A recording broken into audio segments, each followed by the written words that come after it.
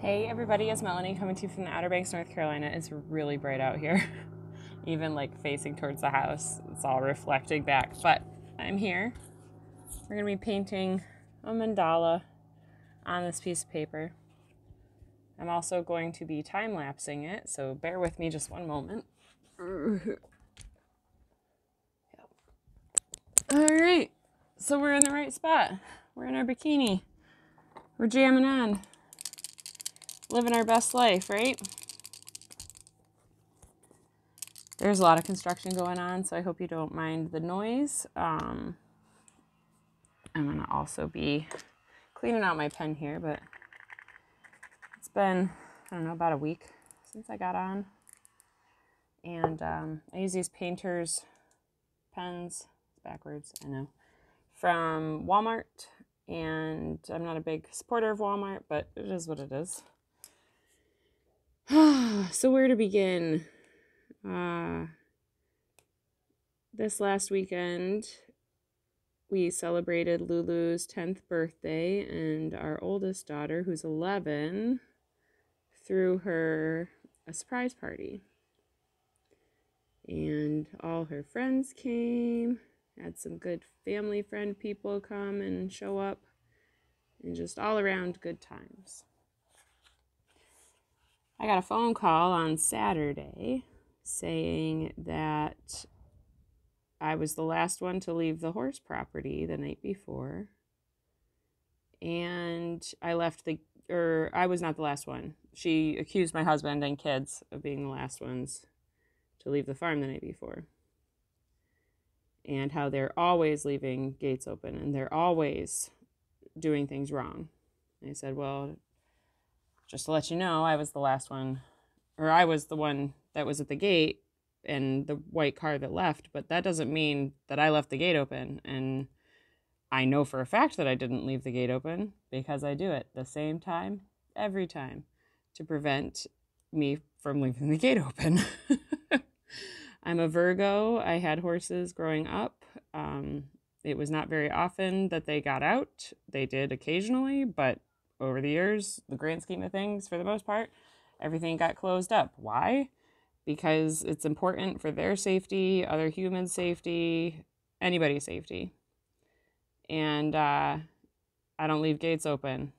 Same cycle every time. I walk him in, turn him around, shut the gate. I barely even let the gate leave my hands. I was then threatened if this happens one more time. And I've pretty much had it. There's been a lot of stuff that's gone on at that farm that I have not agreed with, but I've kept my mouth shut because I didn't want to stir up trouble, because I didn't want to have to find a new place for my horse to move. But obviously, the universe is now forcing me in this direction of moving our horse. And because of my connection with horses, because of this ability to hear their emotions, hear their thoughts, hear all of that, when horses are separated and alone, there's an immense sadness. I could hear it before, but I drugged myself so I couldn't. They hold an immense sadness in their hearts. And they build bonds and friendships that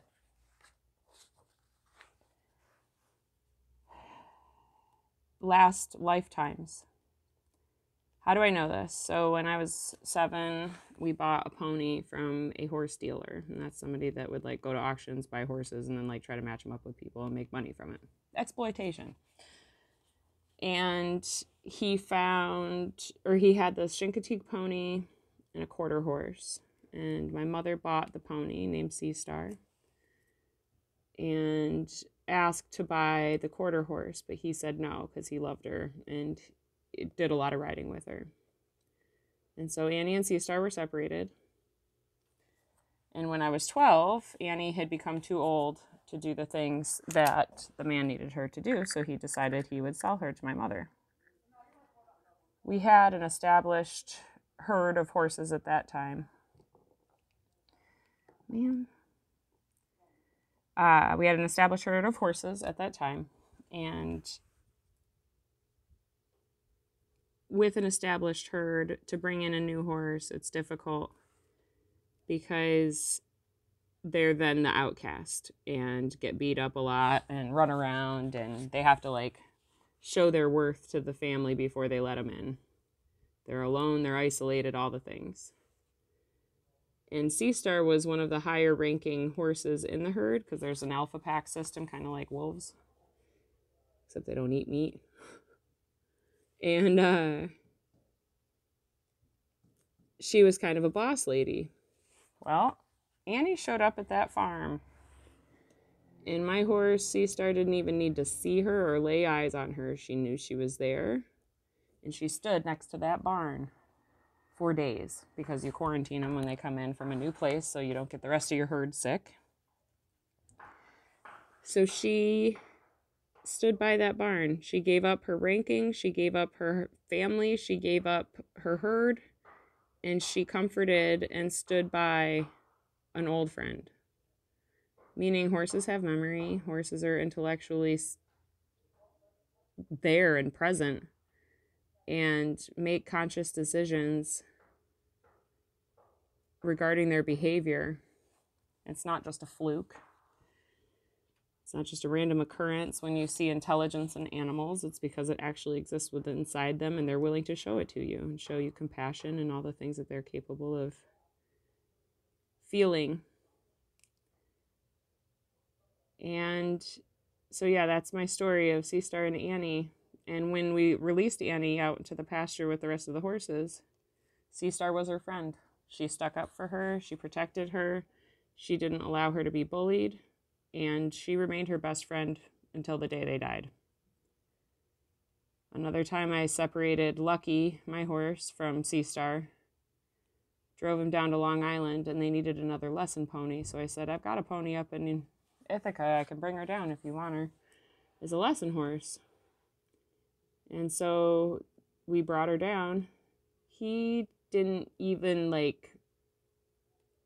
he heard her whinny. That's all he heard. He couldn't have smelled her. She was too far away. And he started screaming. The horse scream, it's very loud, and they whinnied to each other, and we finally brought them back towards each other, and you could not separate the two of them. They were so bonded, and he would no longer listen to me. He would no longer do what I needed him to do. He was unrideable because he was so mad. Horses remember. Horses know each other. Horses create family bonds and friendship bonds. And so now I'm at this crossroads where Lucky's been at this location for the last 5 years of his life. He's struggling because of eating hay in a hay hut. He has heaves, even though I have not called a vet. Why have I not called a vet? Because I worked in the heaves research barn at Cornell University for a year. I understand what heaves is. I understand exactly what causes it. And at this point in time, I didn't really have any other options. And to get a vet call to your house or place of residence for horses is an extra $200 out of your pocket just for the vet to show up. It could be a 5-minute call. It could be hours. And we do not have thousands and thousands of dollars to spend, especially since we pay $400 a month now, every month, to keep my horse. So I was presented with this opportunity to say, all right, I'm out. And I'm going to trust God, and I'm going to trust that we're going to find a place for him. And God and I had a conversation. And I said, you got 30 days. It was originally 60. Now it's 30. Things haven't been going well. I said, you got 30 days. And either do this for myself and our daughters, or I'm going to have to put him down. Melanie, how could you put down a perfectly healthy horse? Well, I'm not willing to separate him anymore. The woman at the farm asked me, why don't I just fence in a small area for him and then he can't get access to the hay? Well, then I'm isolating him and I'm forcing him to be by himself and completely alone again, which has happened before. And honestly, I don't want to see that for him. He deserves so much better. He deserves all the love and all the things. And as much as I want to keep him in my life, it's selfish of me to do so, especially if I'm not the one that's able to care for him anymore, because I don't trust anybody else to do it for me anymore. He deserves better than that. He's been a wonderful friend and family member for the last almost 19 years of my life.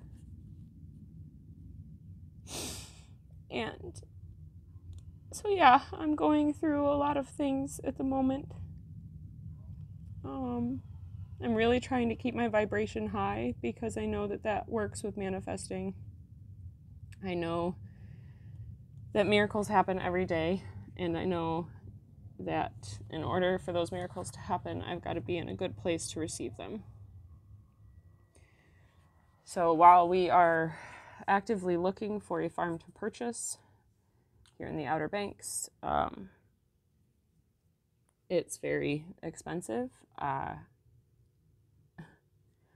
260 acres goes for $1.3 million across the bridge.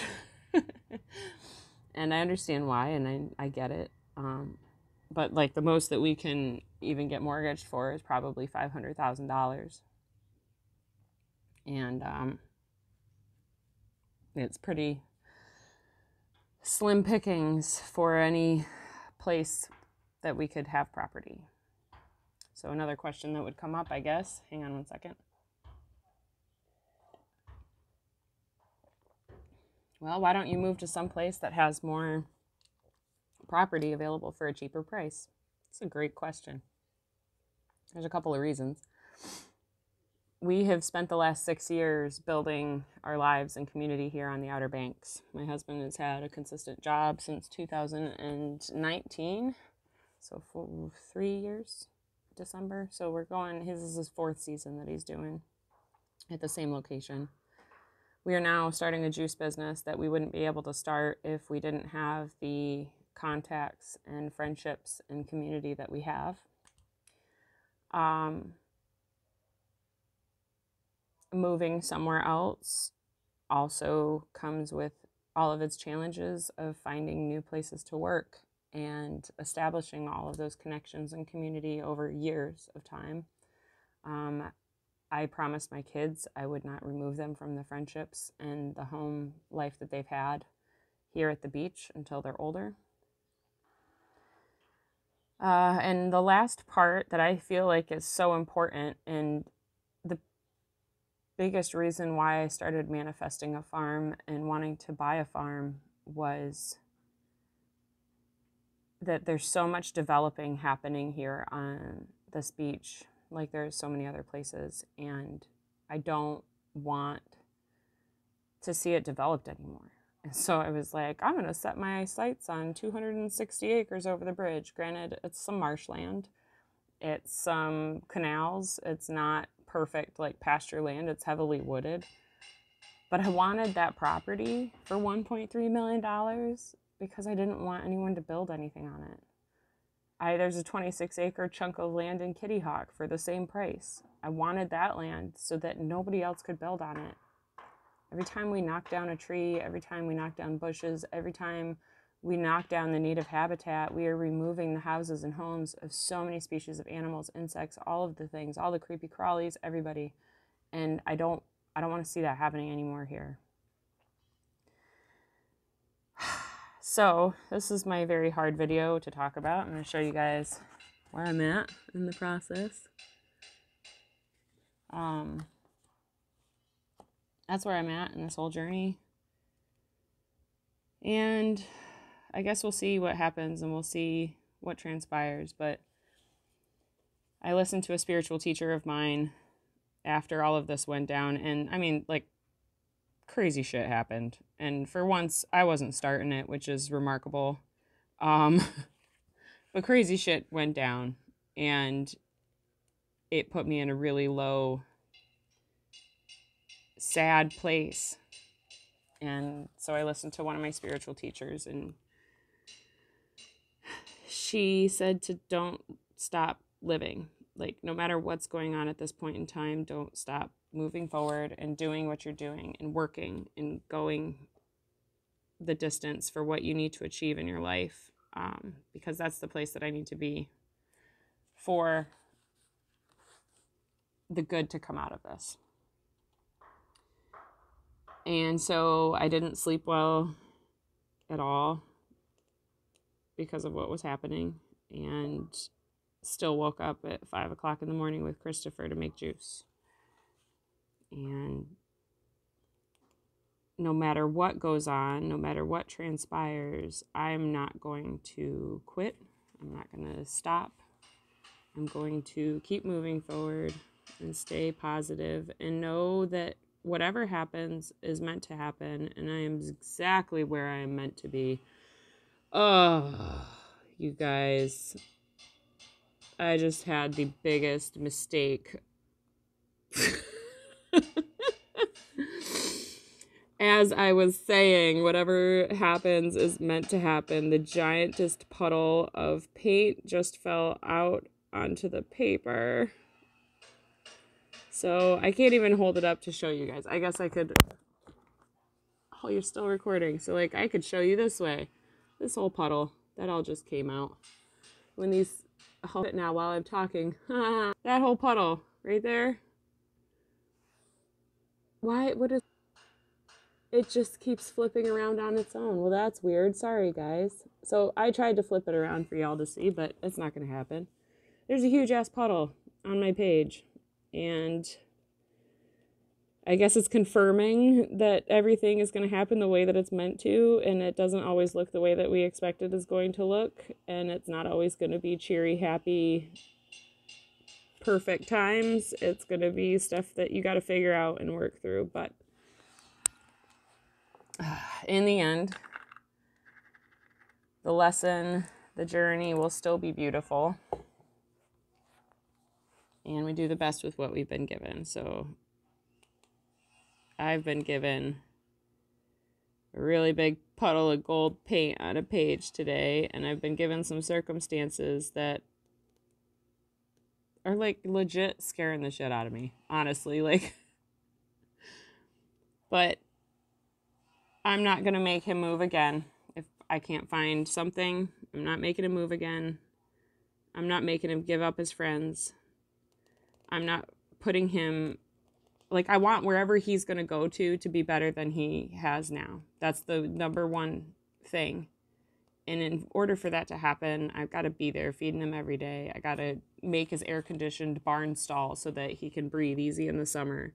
I need to make him his vegan, raw juice pulp cookies every day and hand them out the window to him, and heal him with the Mama Mel love that I heal everybody around me with. And if I can't do that, he deserves to have his soul and spirit free. I want him to feel free. I want him to be free. And right now he's not free. And he deserves better. So that's where I'm at. That's the current challenge of life. I know that so many people are going through challenges. I know that so many people are losing loved ones. I know that so many people are taking unexpected journeys that they didn't think that they would be taking, such as more giant puddles of gold on my paint, or on my painting. But it was in the same spot, so that was good. The other one still hasn't dried.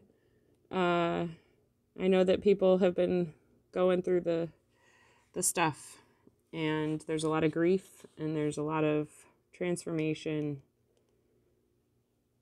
I want y'all to know that these journeys of darkness, shadows, and grief are way easier when we're, like, walking with God and walking with the presence of Jesus and whoever you believe in is your higher power and your creator that tells you the voices of, like, love and kindness and being good to your fellow mankind voices. As long as you're walking with that in your existence, you're going to have a much easier time working through these energies than if you are trying to do it alone without the power of God or the higher power to help you. This world wasn't created by man. This world was created by something that's much bigger than man. And we are here for a purpose. We are here for a reason. Today's reason is not to be drawing mandalas. I'm so frustrated. But today's reason is to just be here and sharing my journey. Sharing what I know. I know that animals feel. I know that animals think. I know that animals communicate. I hear their voices now. I didn't always.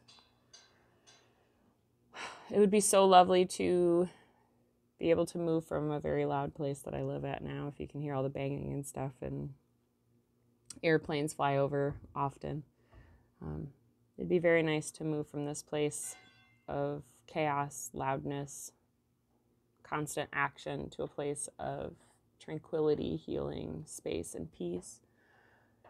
I could see the vision in my head. I could see it clearly, but I've seen so many things before in the past that don't always work out. So part of me doesn't want to get my hopes up, and I know staying in that energy isn't a good place to be either. Just knowing and having the knowing, having the faith, and having the faith in the basic premise that I'm exactly where I'm meant to be, doing exactly what I'm meant to be doing. And by helping and servicing others, it's going to make the world a better place.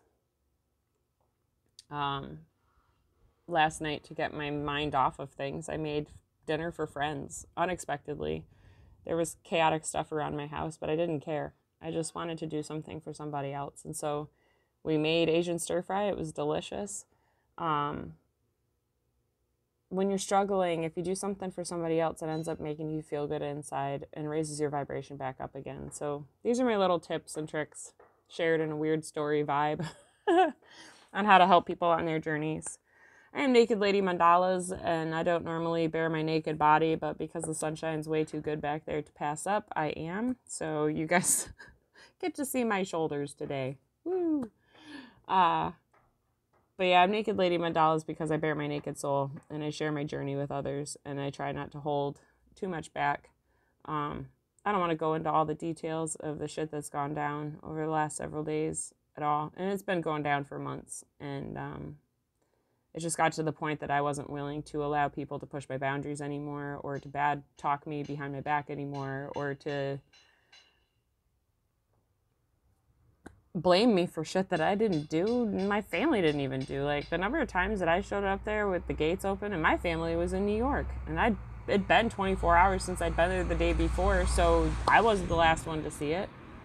That, I don't need to be blamed for stuff that happens when we're not even there. And it was 3 times while they were gone. So over the period of 3 weeks, their gate was left open 3 different times.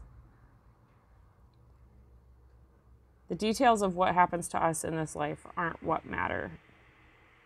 What actually matters is our response, our reactions, which I admit weren't as where I wanted them to be. But Eckhart Tolle said that the first thing to do in the step of healing yourself and fixing things is to have the awareness. And so I have the awareness that it wasn't handled the best way that it possibly could. But when you come off like that in front of my kids, I'm not going to react like a timid little person and go hide away. I'm going to, be that mama lion.